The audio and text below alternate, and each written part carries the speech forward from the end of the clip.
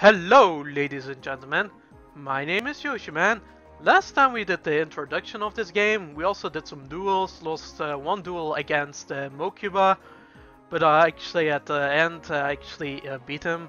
Also did two duels against Thea, and this time, well, I'm actually going to duel one more guy or girl, and it's gonna be a guy. It's actually little Yugi. Hi, I'm Yugi Moto. Do you duel? You do? That's perfect. We shall duel. Ooh, he's actually quite tough though. So I wouldn't be surprised if I get my ass kicked in this duel. But hopefully I can win against him, because that will be so nice. But yeah, let's give it a shot. I'm always up for a challenge. And this hand is quite decent. Not gonna lie, it's decent. And I will completely go aggressive. Maybe it's not that smart, but I don't know. Maybe it will scare him off. He doesn't have very powerful spells. Okay, he might have some good traps. That's gonna be quite an issue. Okay, that's actually it's actually kind of a strong card at this. I mean, in this stage of this game. Select one card randomly from your opponent, remove it face down, keep it for out of play for 3 turns. During your opponent's forward standby phase, the card is returned. So yeah, we have actually to wait. I don't know if it's viable now. I don't think it's viable at all because it's a trap card and trap cards are slow. So I wouldn't really recommend to run it. And this meta game is also quite slow, so it's not really a viable card as well. There are much better hand destruction cards.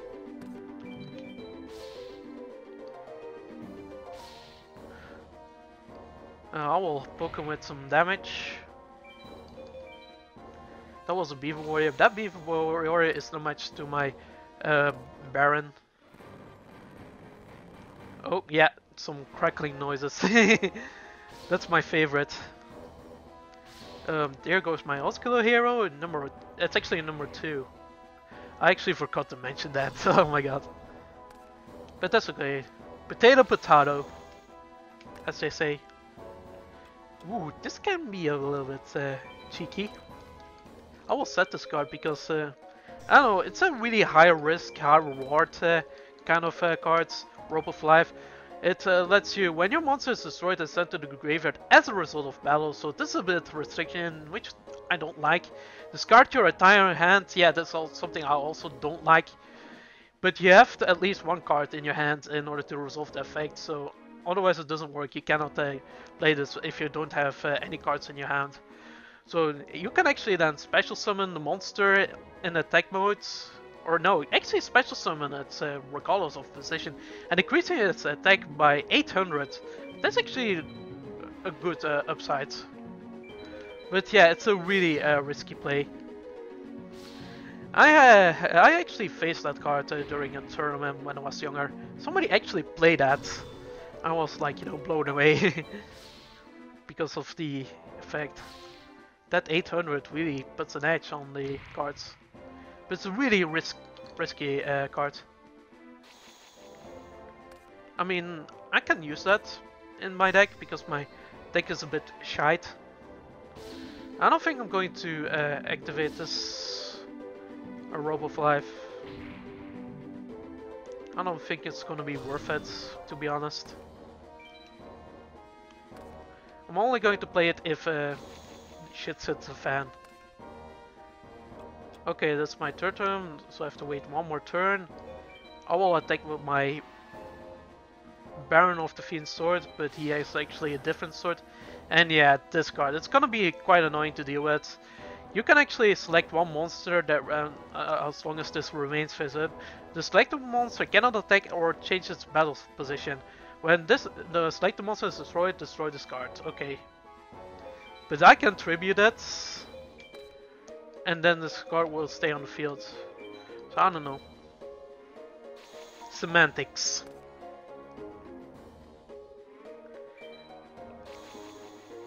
So I'm gonna draw cards. and I'll get my monster back. Hopefully his back row isn't nasty, like a trap hole. But I don't think he has something like that. And I will set Magic Drain, because that's actually a good card. You can actually, you know, negate his spell cards, but your opponent can negate that that trap card by discarding one spell cards. Otherwise, it's worse off its effect. And it's a counter trap, so that's very nice. Counter traps are really you know, you cannot chain anything, or you know, except for a counter trap. I think I'm gonna attack. I don't want to put myself or overextend too much. Maybe I should overextend, to be honest. Yeah, that might be the better play. But I'm gonna do something cheeky and set this. Hopefully he will use Sword of Reveal Light, so he tends to draw Swords of Reveal Light, and he draws nothing, which is quite good, so I can attack with my beaters. I don't think Magical Hats cannot be activated, because he doesn't have any monsters. And otherwise he would have activated when I destroyed that Gati Guardian. So we're actually winning against Yugi Muto. That's very bueno. It's gonna be so good. What's he's going to draw? Okay, he sets a monster. I can actually use Stop Defense. If it's something, I don't know. Let's check it out. Stop Defense. Use it on this, and it's a Sengen. I don't think Sengen can save him unless his back row can save him. Otherwise, he's toast by my Flame Cerberus. Scatter into ashes, Yugi Muto. Oh wait, we already won. I wasn't paying attention with the life points. And was it exactly 0? Yes, it was exactly 0 life point bonus. That's actually very nice. And no, I'm gonna do one more duel until I can buy a pack. I want to buy a pack, some packs when I level, so you can get also again a bonus points. And this is Bakura. Bakura is very annoying to deal with. I'm Bakura. I have a deck too. I think it will be smashing if we duel. Well, smashing. Okay. I'm not a particular guy for, you know, smashing, but at least I can, you know, wipe you out with my monsters.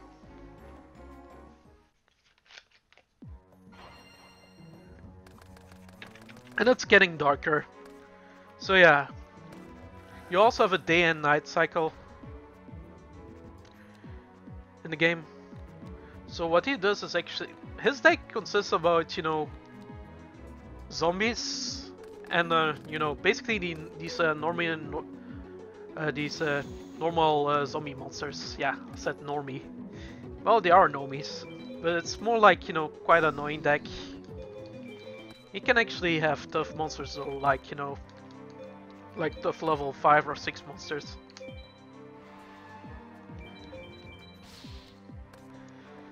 And he plays the Portrait Secret, which is not a zombie. That's alright, I guess.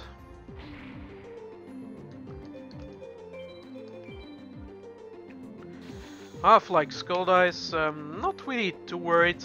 I can wall myself off. I can also take a chance to activate Skull Dice. Come on, please not 1. Okay, that's a 5. Skull Dice, you can actually decrease the attack of all monsters depending on the number of the roll. So they lose 5 on attack. So it's 5 times 100. Basic mathematics. I'm gonna attack with my Horn Imp because it's one attack stronger than that, than the Portrait Secret. So I'm doing decent. I can wall myself off with the Prevent Rat because 2000 defense is really tough for Bakura to crack.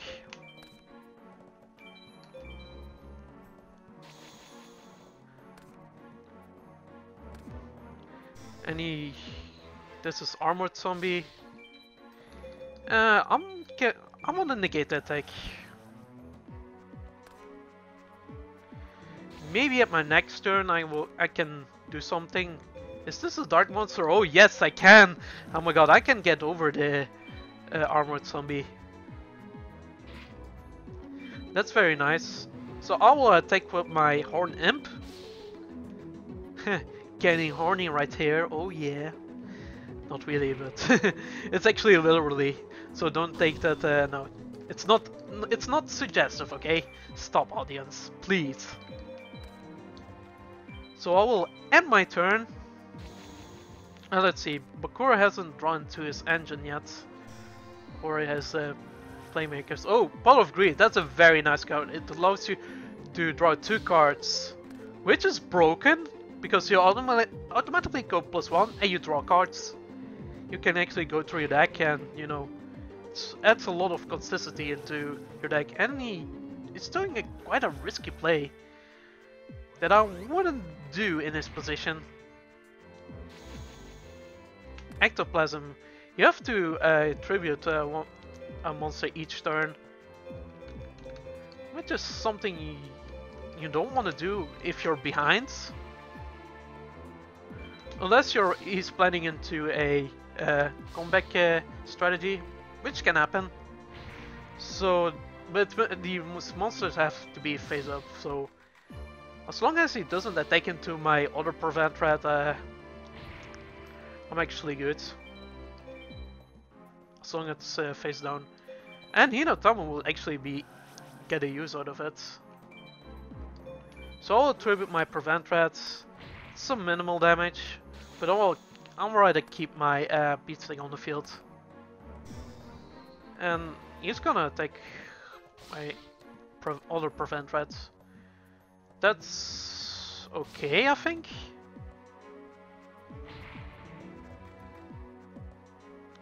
And he is forced to actually, attribute the Pyramid Turtle.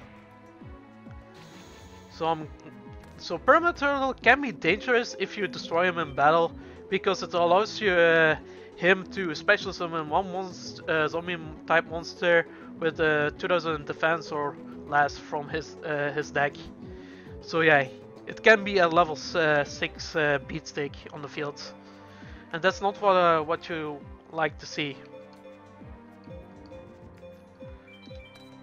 So I'm gonna use Hinotama.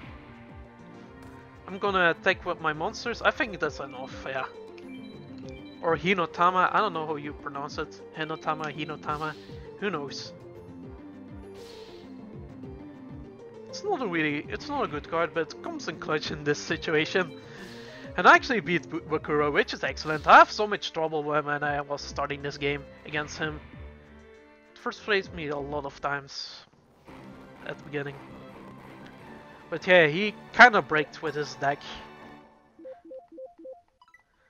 So that's actually good for us because we win and we have a lot of KC points. So what I'm actually going to do is actually, go to the shop. Yugi is the most impressive duel link, such powerful foes like you. Yeah, but I've beaten Yugi, so I don't know what you're talking about. So I'm gonna go to the game store, buy myself some packs. Yep. Exchange my KC points. I'm gonna get one of these. I'm going to do this some random schmandom order. I got just desserts and Reaper of the cards are rare. This inflicts 500 points to your damage for each monster on the opponent side of the field. That can be very deadly. It is actually used in some burn decks. And these this is shite, this is too specific. Yeah, specific. And this is yeah, not so good. You have to trade with one monster to actually get this on the field. And the stats are horrible. But it's such a badass card. I will give that. And yeah, this one has a good defense, so I'm quite happy. Next one is the mechanical trap power. I'm gonna do some random order till I get more percentage. Dark Artist, yeah, the most broken card of the game. And speaking of broken cards, we got ourselves Grateful Charity. Oh baby, that's a very good card. You can draw 3 cards from your deck and then discard 2 cards from your hand. Very broken. It's not a +1, but it can be turned into a +1 if you know how to you know handle your deck, or whether your deck is built on. Very broken. And that's also consistency. And this is Shadow Ghoul, also very nice. Increase the attack of this monster by 100 for each monster in your graveyard. Well, this is some sort of a late game option. I'm not a really big fan of that card, but it's nice, I guess. Well, personally, not my cup of tea. Let's open another pack till we have nothing. X-Raider, good attacker. Kochikoshi, a lot of beatsticks, also nice. I can use them. Yeah, first you have to get some beatsticks and then improve your deck later on. Little Chimera, powers up your fire type monsters, and we have Pot of Greed. Oh my god, we're rolling into the consistency. It allows you to draw 2 cards, but yeah, what does it mean? Let's pick this one again. I think we're having some great pulls already. I'm actually a happy man. Rolling Dragon, really cool. And we have Time Machine. What does it do? When you, as a result of battle, you can return a special summon the same battle position. So it's basically a rope for life without the discard cost, but it doesn't gain you 800 life. It doesn't gain 800 attack, and you cannot choose the battle position. So I don't know, can be useful. I think the discard your hand part is it's a bit too steep for my liking. And there's Kuribo. That's actually the first hand trap of the game. You can discard this card for your hand, make the battle damage inflicted to your life points by one of your opponent's monsters to 0. That's actually very nice. But it doesn't. It's only your life points you're protecting, not the monster itself. So at least your life points are safe, and your opponent doesn't expect the Kuribo. So this is the last pack. Komori Dragon. And there's the Mystical Elf, a really good defender. So yeah, that was actually quite good. So I'm actually going to, you know, head home and edit some decks.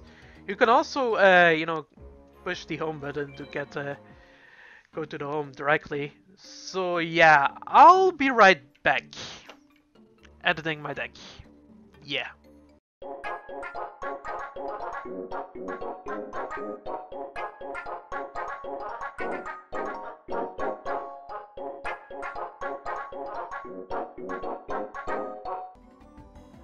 So this is actually my deck. I've actually done a lot of changes. I actually put some stronger spell cards in the deck. I also kept the Rope of Life because it seems like it's still a good card, all things considered. But also add the Time Machine as well, so I can reborn my powerful monsters. So I drop a lot of things, including Horn Imp. Although I don't have a lot of dark monsters, I still play this. I don't know, I think I have enough dark monsters to utilize it. It's not many, it's only like 4, it's like ugh. But it's the best we can get, and I think we kind of need this little push. But also, Yeah, I also added these older cards in, like, you know, these two babies. Oh my god. There's a lot of, at least some consistency with our deck. So yeah, we're going to save this deck, to save this recipe. And yeah, there we have it.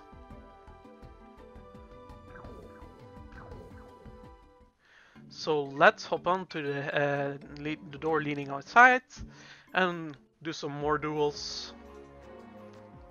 Let's see, where do we find one? It's Joey! Oh my god, it's Joey Jojo. I'm Joey, the duelist no one wants to face. Yeah, that's right. No, not because I'm annoying, sure you are, because I'm the toughest duelist out there, yeah, that's rely on luck, you know. Joey is very annoying to deal with. He has all these luck-based cards and it's so annoying in the beginning. He'll relies his deck just on pure chance. And it really works too though. So we're going, it's gonna be a rough time, I can tell. And we have this one, he can actually roll dice and there's gonna be a random effect popping up. Really, really not nice. I'm actually not going to set the rope of life. Maybe I should, but I don't know. I don't want to take too many risks. 4, what does that do?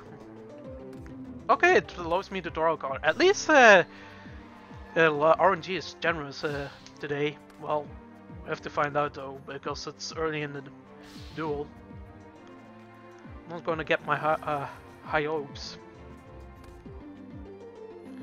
And this is also another back row. He also rolled this, yes, this kind of dice roll deck. I'm actually, no, I'm not going to set Ninja just yet.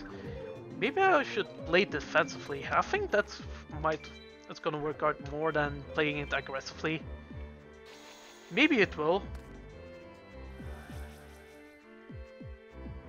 Because I definitely am sure that it's gonna be a Skull Dice and I'm gonna be fucked in the butt. And there's a Time Wizard, yeah, figures. Hopefully it will destroy his own monsters? Ah, fuck. I hate Time Wizard. But if he destroys his own monster, he gets damage. If he calls it wrong. But yeah, Time Wizard, not my favorite. Not the favorite card I want to see. Yeah, he's kicking our ass. Because RNG, bitches! That's the life of Joey. Joey Jojo. I was... I don't think it's beneficial for me to play Rope of Life. Let's be perfectly real right there. Because there are so many destruction cards he has. And I don't want to lose my resources to... on the second thought, I'm in this kind of pickle. Yeah, let's do it. I'm a bit of a rush. Maybe it's not gonna be a good idea. If I have a second time machine, it will be viable. Okay, Skull Dice. Okay. But Rocket Warrior is not destroyed technically. It only it's actually invisible. But no, yeah. But reduces my X-Raiders attack by 500. So should I play it or should I not? You know what? I'm not going to rush into something like that. I think it will be very stupid if I play it right off the get-go. Until I'm really desperate. If Neo gets the sword, then I will definitely play that. Otherwise, yeah, it will be pretty stupid. So I'm holding off on. It should be a bit like if you're really in a desperate situation, then you should activate it. But as of right now, it's not really worth it. And yeah, this is Garuz's. He can get over my card. I can activate Grave Robber, but maybe I'm not going to activate it that quickly. But I'm thinking about, you know, playing Boss to the Walls and activate Rope of Life. Because there's no other way, I think. Might be idiotic to throw away 3 cards, but it has to be done.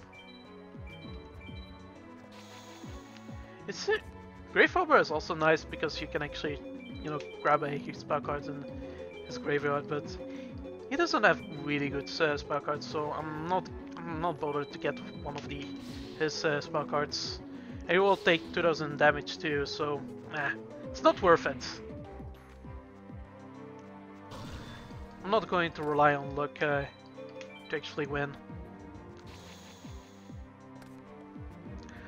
I'm using my soul.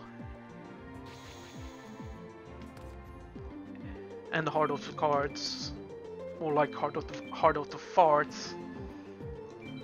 I will attack with my Neo. Because he's now a 2500 attacker. Because of Rope of Life. So it's really hard to get over it. If I only had a 7 Tools of the Bandits, that would be very great addition to my deck. Not gonna tribute it. I'm gonna keep it. Ooh, that's a baby dragon. So cute. Yeah, if I actually draw a monster, that will be very cool. Level 4/1. I also dropped the slot machine for obvious reasons because it's level 7 and it has poor stats. So I'm not a big fan of, you know, poor stats tribute monsters. And there goes the X-Raider. Oh my god, I've destroyed so many cards with Neo the Magic Swordsman. You cannot get over it, you cannot beat this Neo. Yeah, these duels are a bit longer, though. It's actually quite a slow format. And there's this fucking annoying card. If he rolls a 3, I'm actually pooped.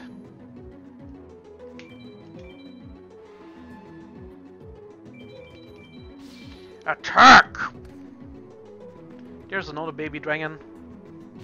But at least I have more chance to draw into my level 4 monsters since I only draw a lot of spell and traps.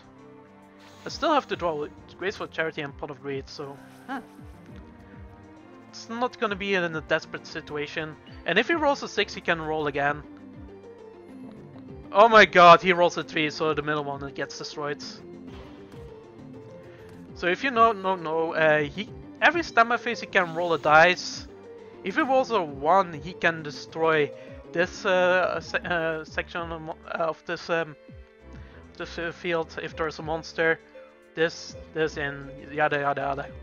This is 2, this is 3, this is 4. Yeah, you know the deal. And I still have failed to draw a level 4 monster. And that's not really good. And he has a huge back row. Oh my god, I wish I have a Jinzo. That would be so cool. I think I'm gonna attack because I have to bait out everything. Yeah, it's the only way. Just attack.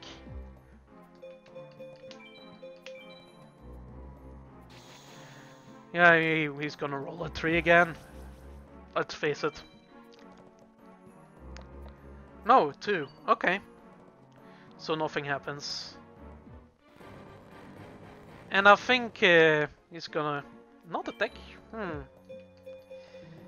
Okay, maybe I should tribute. Well, I think it's wise to do this right now. Okay, he has a decent stance now because there's a lot of monsters in my graveyard. Gonna attack. Doesn't have any trap that counter this thing, so that's actually good. But yeah, except the needle wall. If he rolls a 3, then he's dead as well. But at least I destroyed one of his, so I don't know. because I don't trust you know, attacking with my Baron into his alligator sword, because I'm fairly sure he has some other cards that he can counter with. I'm actually going to attack, so he's actually in a danger zone right there. Should I actually set the Skull Dice? That will be a bit risky. But yeah, no, he has to roll a 3 or 4 to destroy a monster. 4, my Prevent Threat is destroyed. 3, my Shadow Ghoul is destroyed. And he also has another roll. And that's a 4. I can draw 1 card again. Nice. And that's Share the Pain, one of my early game favorite types of spell cards. I don't know. It's not a good card by any means, but it's, I don't know. You can do a lot of, you know, generate shit with it if you're casual. And there we have it. That's actually a long duel. Seriously, Joey is quite a... He's quite annoying. I don't think we can cram one more in this episode. So on that note, I hope you guys and gals enjoyed this episode. Leave a comment, like, subscribe, and do all this good stuff. And I will see you in the next one. Take care and bye bye!